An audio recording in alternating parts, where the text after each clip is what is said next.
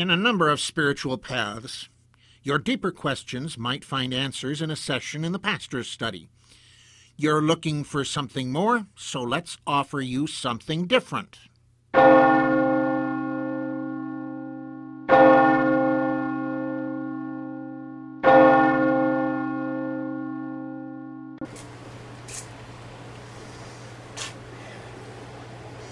Merry meet, blessed be.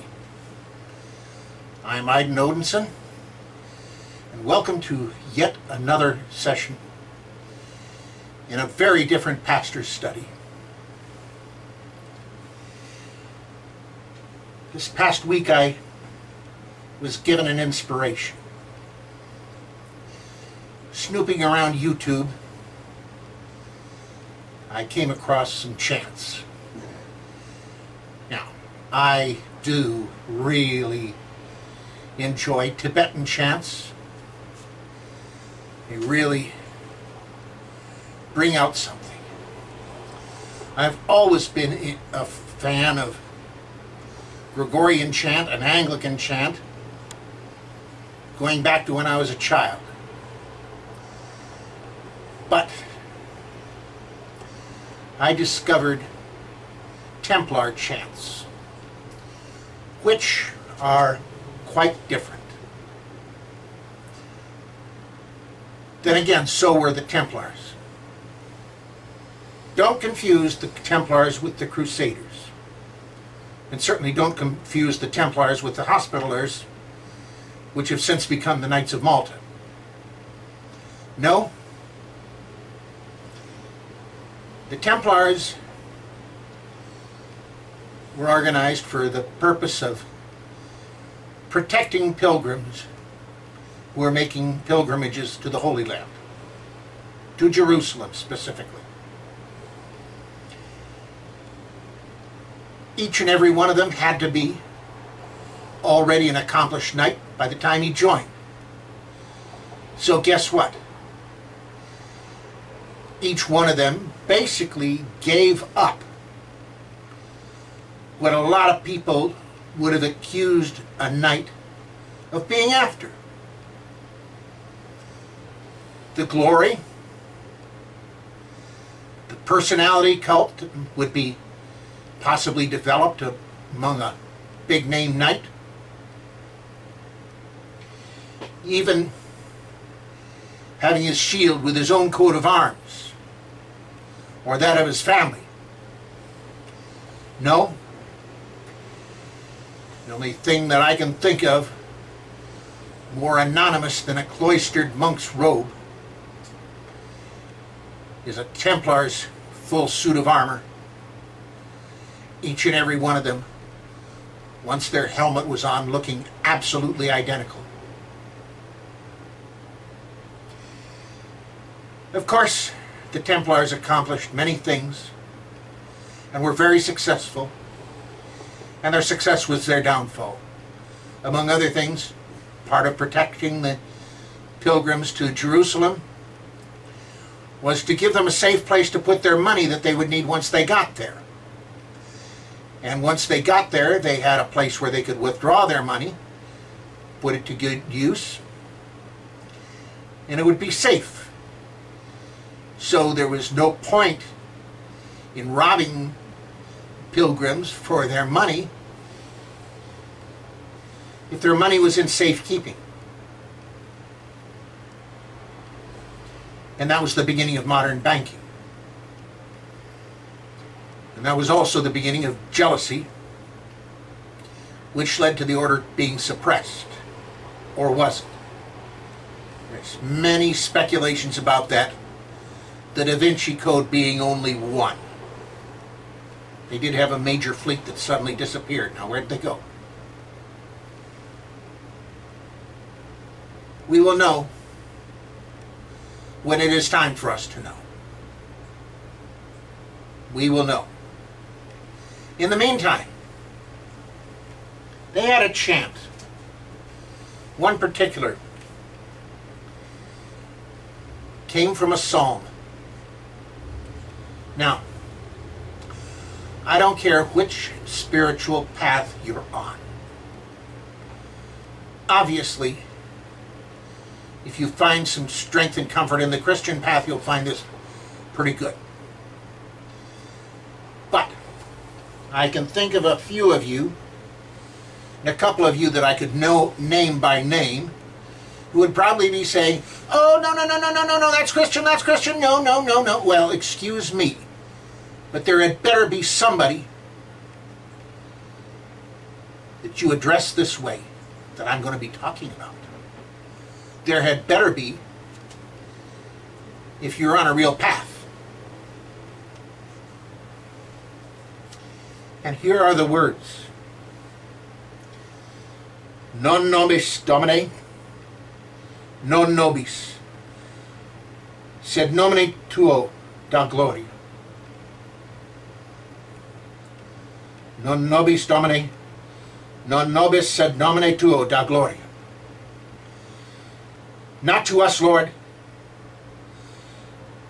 not to us, but to your name be the glory. Now think about that. Spend some time thinking about that and let that sink in. Not to us, Lord, not to us, but to your name be the glory.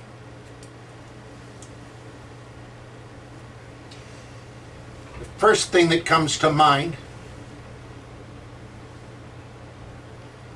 is that if more people would pay attention to that and follow it, we would have a lot less problems. Now, of course, there are the obvious problems. There's a Wiccan chaplain in Wisconsin who's in trouble right now.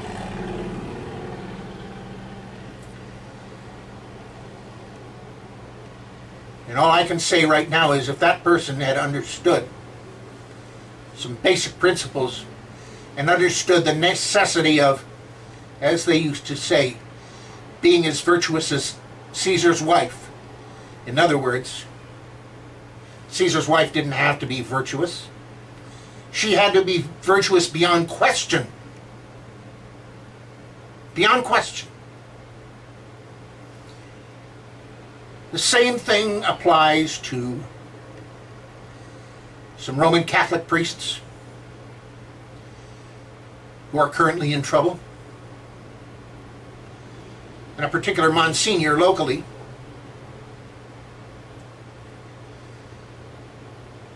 who, as far as I'm concerned, is really in trouble, and many others, including those that don't necessarily violate the law, including those who don't think they're clergy. Nevertheless, we all have a ministry now, don't we? And what about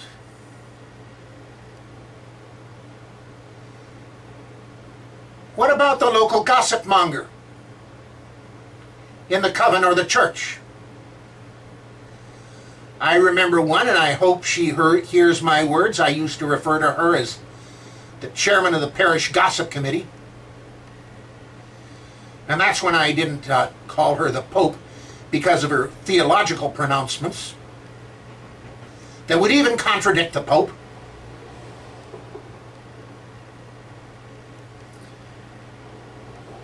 And of course, this requires some humility, doesn't it?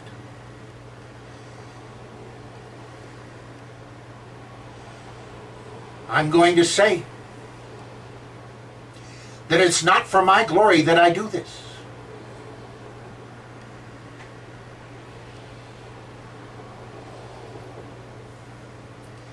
But I've come across a few people that will say outright, by golly, there's nobody any more humble than me, and by golly, you better not dispute it. I'm the most humble person you've ever known, aren't you? Aren't I? Huh? Yeah. You've come across people like that. They try to make humility a matter of pride. a matter of pride.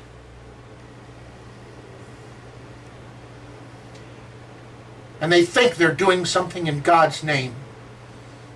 They think they're doing something to God's glory, when it's to their own glory.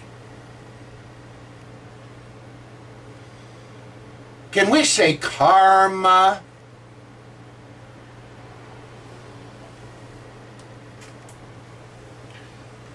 So I give you this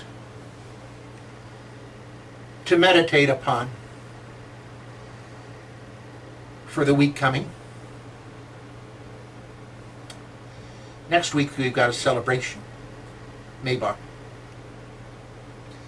So this gives you a couple of weeks to think about this.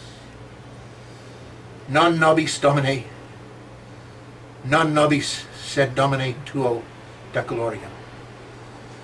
I can imagine on a charger, and you see the enemy ahead,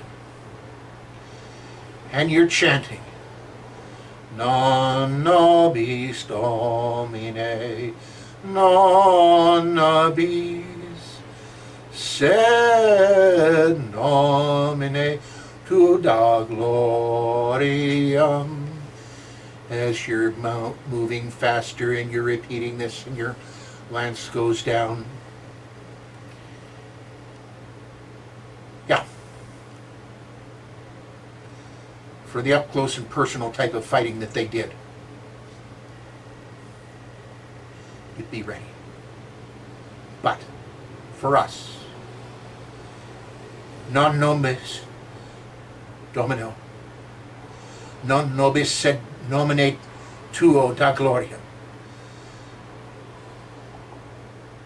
Not unto us, Lord, not to us, but to your name be the glory. Whoever it is that we're calling Lord, El Shaddai, Odin, the Lord and Lady, the Goddess and God, Allah,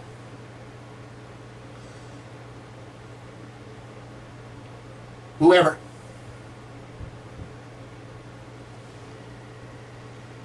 Let that sink in.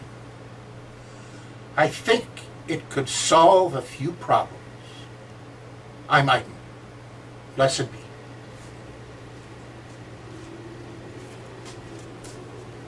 Uriel's Gifts and the Secrets in Plain Sight are sponsored by the Temple of Gaia. At Temple of Gaia, we don't train you to our path. We show you how to find and pursue your own path. Above all, we tried to provide a great place to come together and to share. We're located in Collingdale, Pennsylvania, just outside of Philadelphia, and wherever cyberspace can be reached. To learn more, visit our website at templeofgaiainc.org or our meeting place in cyberspace at templeofgaia.ning.com. Thank you for coming. Feel free to return at any time. We intend to always have something for you here. Blessed be.